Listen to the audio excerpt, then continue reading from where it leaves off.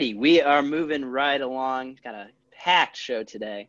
Moving on to some questions. So just give me one moment to pull them I up. got them. I got them up. You got them. Go Yes. ahead, Phoenix. All right. So the first one that we got was from Caesar at Hey, it's Caesar. My friend, yes. Yeah, he has a 3 for the E in Caesar.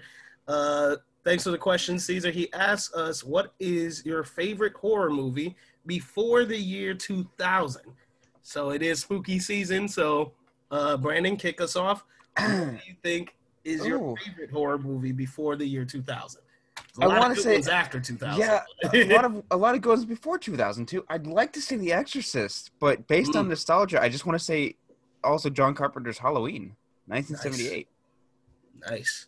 Definitely John Carpenter's Halloween. I feel like that's like the epitome of a horror film. Like if you think horror and slasher, you instantly think of either Jason Voorhees, Freddy Krueger, or Michael Myers. And I personally think Michael Myers. So John Carpenter's Halloween, just the shot framing and certain things, just you create a man who they call him the boogeyman, and he's unkillable. He is like, don't get me wrong, I hate the sequels. That's why I'm really glad Halloween 2018 brought it back. But yeah, he's just unkillable. He doesn't talk. He's just out for blood, and I love it. So definitely John Carpenter's Halloween. That is coming up on my watch list, and I'm so excited. KJ, what about you? You got a favorite horror movie before the year 2000? I think I'm gonna have to second Brandon on this one. But a little fun movie that I like from before 2000 was Dracula. I don't know, that was my mom's favorite movie, 1931. So my great grandma got my mom into it, and my mom made us watch it every year as well. So I don't know, it just has like a special like place in my heart for that reason. But besides that, and Halloween and Dracula would be my two for sure. Dope. Nathan, what about you? I'm going to go with a movie that's not necessarily the first thing you think about when you think of horror, because you think of like slashers and, just this crazy paranormal stuff. But it says it's a horror movie on Letterboxd because, Letterboxd is never wrong about anything. Like Chadwick Boseman being the star of The Five Bloods. But going to go with Silence of the Lambs. Nice. I think that's a good little thriller, good little drama. Sure, there's some horror aspects as well. I think Anthony Hopkins delivers probably one of the best performances I've ever seen. That's just a great little movie. It's a really good one. It's a Best Picture winner, I believe. Yeah, it is. I'm going with a movie that still scars me to this day. And that is the original Candyman. Tony Todd as Candyman is one of the most frightening villains I think I've ever seen in a horror movie. I tried watching this movie again like a few months ago, and it was dark, and I couldn't do it. So yeah, no, definitely my favorite, and also probably one of the hardest ones to watch because it just terrifies me as a kid. And no one should ever say Candyman in the mirror 5 times. It's a bad idea. All right. So our next question comes from Alejandra, and she is at Alexa Loves, that's LOVS, on Twitter, and she asks us, should the Oscars still go on this year? Nathan, what do you think? Yes, they should. It is a down year for movies, absolutely. A lot of things are being pushed, but at the end of the day, you have to credit everyone involved with the production of movies. I know we talk all the time about the people in front of the camera that we see on the screen. We talk about the directors, and we'll sometimes talk about the writer, but there are hundreds of people on each movie set. When you get to bigger movies, there's thousands of people on a movie set. These are these people's lives. These are these people's salaries. They deserve it too. I'm obviously a huge sports fan. People say the same thing. Should there even be an MVP this season? Yeah, they're playing the sport. There should be. Of course, I think this Best Picture winner, whatever it may be, Tenet, is going to have an is going to have an asterisk next to it. Maybe some people still think it's a weaker year, but at the end of the day, like, it should still happen. Absolutely. You can't be putting out these movies, and it just wouldn't be fair. It just wouldn't be fair. What would these 2020 releases do? Would they be pushed to 2021? Would just nothing win? I just don't think that's very fair. I personally think it's going to be tough for an Oscar season this year because of how many films are getting pushed back to 2021. And then also, like, what we've had 10 films in the theater: Onward, Tenet, Invisible Man, Birds of Prey. There's a lot of others, but, like, these are the main. Sonic, Bad Boys for Life, yeah. But, like, they're just, like, there's not enough films to go off of. Like, you'd have to dip into the streaming service stuff. I think they'd be forced to. Yeah. Unless you want Tenet to win Best Picture, which I think it should. KJ, what do you think? I most definitely think that they should still go on with it. Similar point to what Nathan brought up. If they're releasing it, I feel like they should definitely be awarded for what they're doing. People are putting their time, their money, their effort into a very difficult time. Not to just say, oh, forget about it, or, oh, better luck next year. Like, just moving it back where people will have more time and on their hands to create, I don't know, maybe better movies, or at least have more times to fix their movies. I just feel like that's unfair to the people that are entertaining us at this point in time. So I believe it should go on, and I don't necessarily think that it should be an asterisk next to it either. Yeah, I agree that it should go on. I think the asterisk comes when it particularly comes to Best Picture, because, you know, it's not a lot of competition this year. But I sit up there and I'm one of the people who, like, you know, I love the technical awards more than anything. Like, you know what I'm saying? So, like, I want to see, you know, what wins costume design or what wins production design. I want to see, you know, who wins editing. And to me, those matter just as much as Best Picture. So Best Picture might be, you know, a little bit of a downer, but you've also picked the wrong Best Picture winner several other years. So what would it hurt? So, yeah, I think we're all in pretty much agreement. The Oscars should go on. They'll probably be virtual, which will suck, but definitely they should. Thanks, Alejandra, for the question. We have another question from VHUS Podcast. They are at VHUS_podcast on Twitter. Thanks again for the question, guys. And this is a question I do not understand the reference. Maybe you guys will. They ask us, "Where's Rachel?"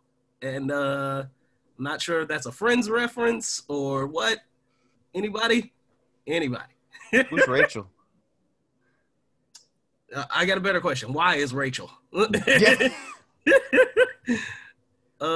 So VHUS Podcast, thanks so much for asking us a question. Great podcast. Check them guys out if you have the chance. We also got one more question from Hentai Hero. And they are at Gaggeth, that is GAGGETH on Twitter, and they ask us two questions: most overrated comedy and most underrated comedy. They throw in that their overrated would be Step Brothers and their underrated would be Game Night. So what about you guys? What is an overrated and underrated comedy for you? Definitely Jack and Jill for underrated. I hate you. I hate you so much. No, overrated, I'd have to say Long Shot. I hated that movie so much. Disrespect. Hated it. But underrated for me, Sausage Party. I don't see people. I saw that film in theaters. It was freaking hilarious. I don't see a lot of people talking about it nowadays, and it's definitely underrated. I never expected to see food wanting to leave the store, and then they get all excited, and then they just get absolutely murdered when they're getting cooked. It's so funny. So definitely Sausage Party. KJ, my underrated ones will have to be the Bad Boy movies. All of them, honestly. They're all hilarious. And I don't think they get enough credit in that or enough credit in general. Overrated, I'm going to go with them.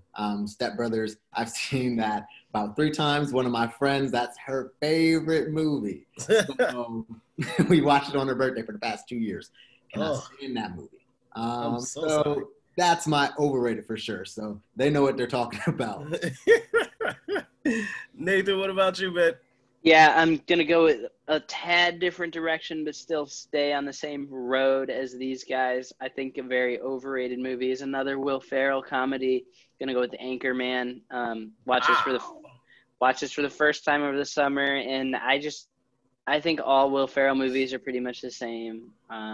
He always acts like he's a child inside a man's body, and that might be funny to me once, and then it's run its course. I didn't find Anchorman. I love Steve Carell. I'm a huge Steve Carell fan. Did not find him funny. Well, he was the only reason that movie was funny at all. So Anchorman's overrated, in my opinion. Underrated. I'm going to go with something that frequent listeners of this show know that I love, and that's The Disaster Artist. I think James Franco is just absolutely hilarious in this role, making a movie about how The Room's made. It was just so much fun, so funny. I think it's probably the highest rated comedy film for me personally. I don't know if I phrased that right, but you get the idea. So that's it for me. Now, Nathan, if I could ask you a question. Do you Yes. think Will Ferrell is an overrated comedian in general? Yes, absolutely. Okay. We're on the same page. I'm